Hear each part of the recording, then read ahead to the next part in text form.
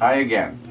Remember earlier today I talked a little about the HPV virus and having it tested, and that we test for the most virulent forms here.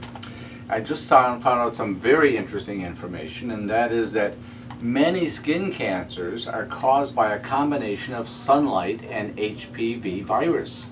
They're finding that almost all, there's something that's called a pre-skin cancer, it's called actinokeratosis, and almost all of these actinokeratoses have been found to have HPV virus in them. So another threat to our health, which is skin cancer, is also contributed to by the HPV virus. Anyway, I really suggest getting it tested. It's a simple test, saliva test.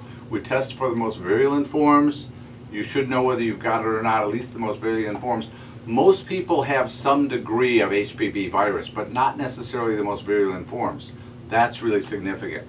So come on in, get checked out, because this HPV can cause all kinds of problems besides just the genital warts and the other ones that we know about. So we're here for you.